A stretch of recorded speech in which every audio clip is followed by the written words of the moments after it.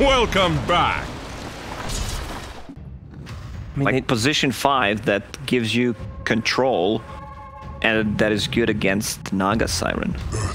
Choose your hero. I think I'm liking what EG's got overall here, because this Naga does look like it can just take over, and they have such good stall mechanics, and they have great ways to fight us for. Again, going back to his time on EG, he used to always love to play Bounty Hunter himself, and then Crit would be on something more aggressive, like even say an Earth Spirit or a Tusk. And he loves to pioneer this dual strong support meta. Pilot Eye playing a lot of Undying, now on Clockwork, same Top thing. lane, Misery looks to be at the spot of bother. Here's Crit, sending him down for the trees. Misery does survive a little longer with the South, but Crit will still find him. First blood for EG. Ace there trying to put the meta to ward them off. And that's the experience of Pilot Eye. Decade-long career. To know that that might be needed, but unfortunately that youthful precision is lacking.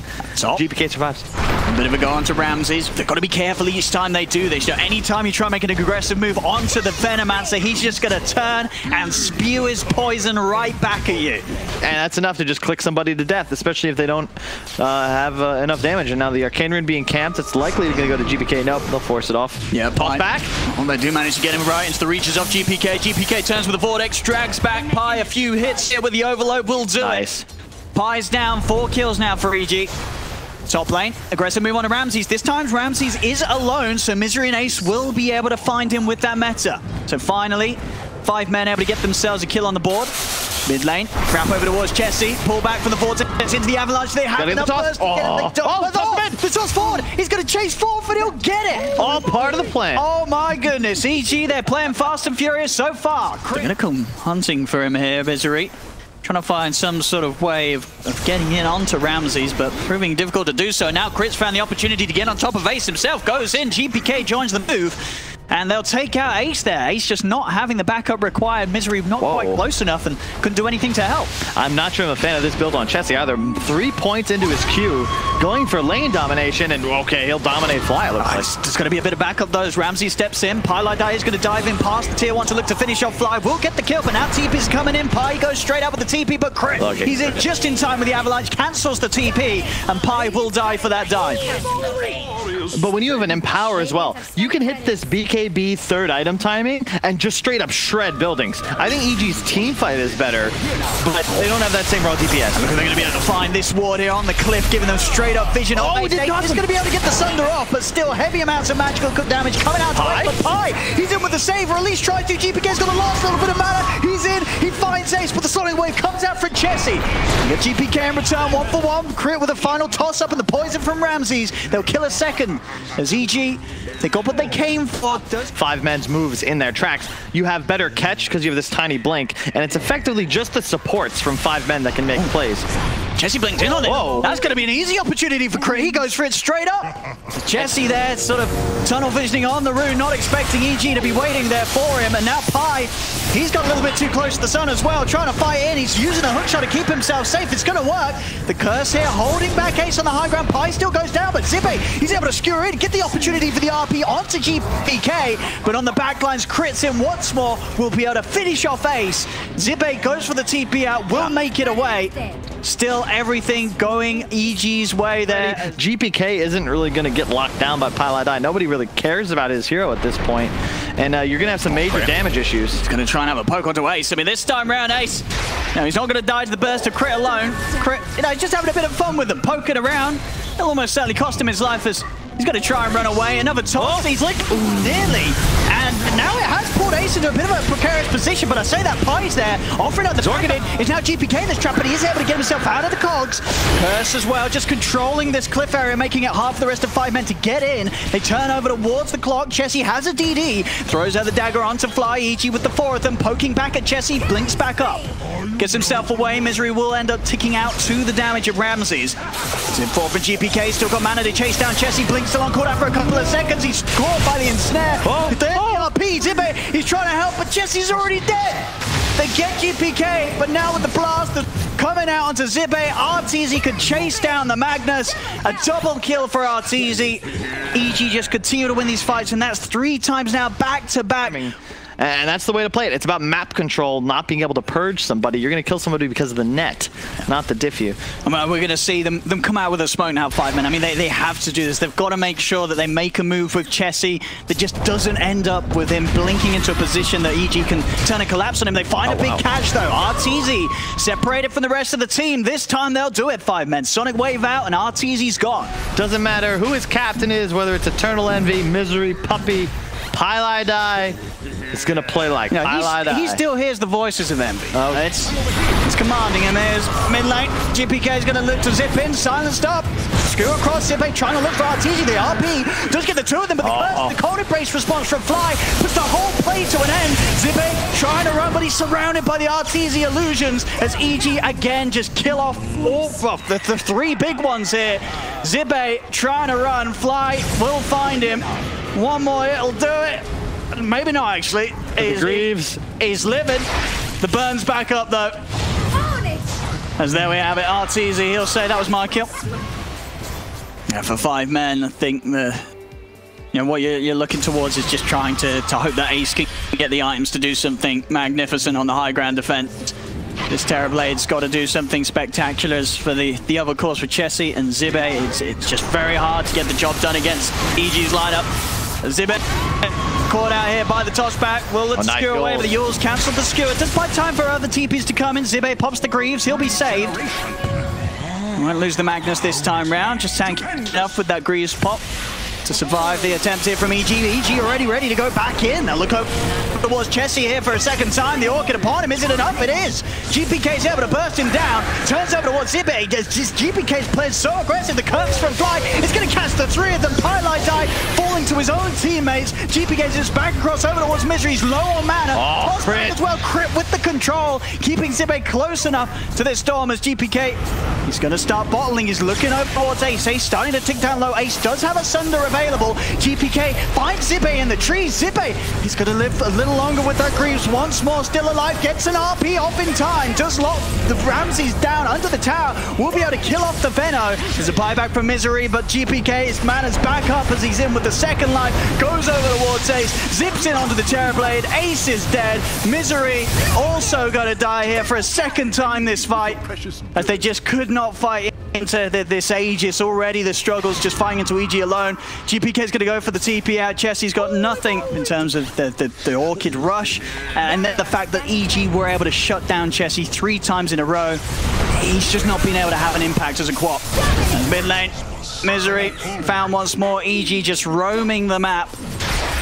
It doesn't look like there's going to be any sign of 5 men responding to this. They've still got the tier 2s up on the side lane, so they can afford to let this one go without the worry of any further damage being done to their base.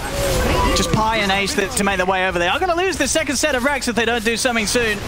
The pincer. They're going to try and come in from the backside here. See what they can do. They get on top of Fly. Can they actually kill this Wyvern before he does anything though? Fly, he's able to cold embrace and suddenly Ace can't go for him. Ace turns over towards Ramses. Skew it forward. Oh, what a song! RTZ putting the whole attempt to a stop. Fly's getting ready. Yeah, they've already lost 2 of their members. Curse out onto Ace, will control and crit, tossing him back into the curse range. GPK zips across. Zippe will pop the RP, but the damage has already been done. 3 dead on 5 men. Ace will fall. They haven't got any buybacks. That's enough for them right now, as 5 men will tap out. EG to take this game 1, and they look pretty darn good. Oh, yeah. This was I want something that gives you more kill threat onto TB. I don't Puck destroys Pang. I've seen the Pucks that come, but they're going to shift, right? They're going to put Nature's Prophet in mid, and he does fine versus Puck. And in terms of lanes, it is actually going to be EG sending the Tiny to the mid lane. So we're going to get to see a GPK Tiny this game. Misery. Screw away here. He will still fall. That's going to be first blood there for Crit. It kind of goes both ways. You feel, I don't know. Well, okay. Really? I go back to TI8 finals where TB was constantly getting first 2'd by LGD, and OG were very confident playing Spectre into it. I mean, that was a long time ago, Carl. That's true. Things have changed. Chessie, mid lane will go down there. GPK. Lane for 5 men has used at least 3 extra salves. It's a lot of gold going the way. Look at the Gale in on him, and Pi did build up a fair bit of damage. They've got the rotation as well from Chessie jumping in. Excellent move from the puck. Chessie comes kill. in and takes down Arteezy very early on. Same time down bottom. Ace feeling the heat of Crit and Ramses. Another proc there off the passive from Crit will set up for that kill. They're going to try and dive in a bit more for this, but the tower starting to take hits onto Crit. He'll back away. EG, again, they're just not walking into any of these traps. They're going to stick around and try for the rune. Chessie will be able to grab it. Picks it up, gets away. GPK. Oh my the high God. ground, though, is going to look towards Pi. We're going to be able to find him fully with the toss and the tree toss. Pi will manage to get out Chessie. We'll go for the dream call onto the two of them. Step back for GPK as he opts to snap it in an attempt to escape. Crit will go down, but GPK able to live there. It's similar in a way to Limp. Like both players came in, you know, we're Han boys. We've got our superheroes. The trouble is, oh no. I mean, GPK is just, he's on a roll right now. Finding every single setup that he can. Crit, Misery? even gonna roll across, look over towards Misery. Ace is gonna pop the hole. Maybe they could get GPK. They do catch him with the ET ult. They'll be able to bring down the Tiny Fly. Drops the ult onto the two of them. Chessie with the coil, holding the three of them up at the high ground. The Stomp as well, catching all four. Puts them to sleep. As you can see, you know, just only one tier 1 falling on EG's half of the map. 5 men just unable to push in onto any objective. GPK with another catch. Keeping his game very good and strong here. 7-1 and 2. There's actually going to be a buyback from Pi. Crit's coming. The ult from Pi. Not doing anything at all. I mean, Chessie gets the coil onto the three of them, but Arteezy's ready to turn up. He walks over to the fight, pops the meta. The sleep from Pi does hold back Arteezy's TB for a moment, but a blink forward for GPK gets the vision to set Arteezy up for a second kill. Same thing. Enable the playmaker. I again point to the guy in my view who's been the star of both these games. Crit, always making plays. Years of dominance as a near unparalleled 4 position. Ace coming in, but it's a little bit spooky. But EG, they're not afraid of ghosts. Misery does go for the RP into his own death. The coil's out onto the three of them, but there's no follow-up. They got Fly. Look at his range. How do you fight him? If you get onto Arteezy, that means the rest of the side is a perfect opportunity to just crush you in the corner. That's a Rax. All right. Nothing to be done. That time that EG spent pushing, taking tier 2, taking tier 3, taking Rax. Ace wasn't even able to get top lane into the tier 2 tower because he's playing Spectre, and unfortunately that's how it works. But wait. RP and a horn. Coil as well. 3 ults here for GPK. Is it enough? It looks like it will be. Oh, he's giving them the juice with the avalanche. Some lovely moves. Crit's coming in with the backup. GPK does still go down. They do manage to kill him off. Where's the team? Chessie, I mean, he's also chasing in for Crit. Team? Now we're going to start seeing some TPs coming from EG as they're baiting them into a deeper point. GPK actually buying back, and this was a plan all along by the looks of it from EG. The good old debate as GPK buys back, and they'll punish 5 men straight away for their aggressive dive, knowing with all those ults used by 5 men, there's very little they can do to fire on into this. Chessie tries to hide. He's got the orb out to the side. GPK, can he chase on for this? Blinks forward. Chessie's able to get the blink out in time. He's going for it. Ramsey's trying to play for the TP in to block him off. Will find him with the silence. Chessie has been sprouted up and controlled. Ramsey's reads his movements perfectly. This tower slowly going down. I mean, 5 men, they're coming right out here. They really want to try and take a fight in this position, though. I mean, Zippe, he doesn't even get the chance to pop a single spell. As he's out, Chessie also caught by the Rolling Thunder. I mean, that, I don't know what that was. Trying to fight out by that tier 2 tower. That's still a DD Terrorblade with meta pops, and other than Pylai Die throwing out stumps, where's the deep push? Toss back. Doesn't catch anyone with the skewer. Pi's now in a little too deep. Pi will fall. He's got the buyback. Offering comes down onto Ace and Zippe. Zippe has blown up. Ace is down as well. There's a buyback available on the Spectre. He will use it, but the rest of his team just getting torn apart. Misery goes down. Another third buyback out from them. The coil's out to the 3 of them. They do manage to burst down Crit RP as well. It does catch Arteezy. They will get him. doing? It's a triple kill for Ace. The buybacks worked out. Okay. They managed to push back EG. And the game, it's not going to end. They'll keep it going, Carl. They've managed to hold with those buybacks. You have Elder Titan. I mean, scaling has no problem for 5 men, but they need to buy another 10 to 20 minutes at least. Sure, now they've got to be very careful with how they lose heroes as buybacks on cooldown. Holy, he has Greaves and Vlads on a 4-position Pango. Oof. Oh, talk about that man here. They're in onto him. They got the Dream Call onto the turn. They've managed to find both of them. As Fly and Crit have been found. RTZ and GPK as well as Ramses TPing and are there with backup. Will be Misery going down. Ace, he's got to run. Buybacks. Nice little jukes there from Ace. Still they'll find him.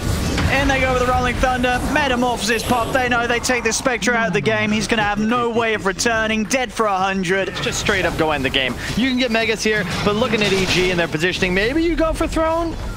Nope. Yeah, this is the point of the game, you know, your EG say, okay, we'll make it slow, we'll make it painful, we won't rush the finish. Disappointed that RTZ tanks the stomp to Manta dodge it. Manta dodges late, has to sit there and question his actions, but of course they will complete Mega Creeps anyway, and... Yeah, EG just on the high ground, seeing if 5 men do step into this. 5 men, they've got the full lineup ready to go, all ults are available, they've got the team fight. Can they find the perfect execution they're going to need? Roshan getting low, they'll look to horn in again. Roshan not quite finished off though. EG backing away once more. Chessie, he's got the call down onto Crit. They're going to try and take down the Pango first, but RTZ turns over towards Pilot Eye, beating him back. Crit will survive, jumps over with the swashbuckle, gets the Rolling Thunder off. It's a triple kill for RTZ around the pit. 4 dead on the side of 5 men, and they'll call it. It's a team wipe. Finally, they've had enough. They'll tap out of this one as game 2 goes to EG. The series is theirs, 2-0. Game 1, EG looking to be on fire, and then this second game, it just looked like they're on a totally different level to 5 men.